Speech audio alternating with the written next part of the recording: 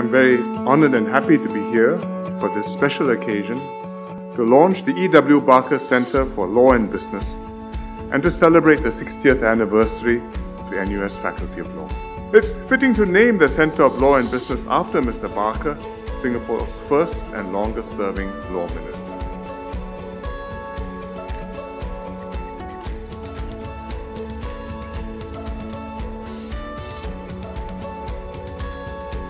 By combining legal know-how with political instincts and a human touch, Mr. Barker came up with practical solutions and contributed to creating and building a prosperous Singapore.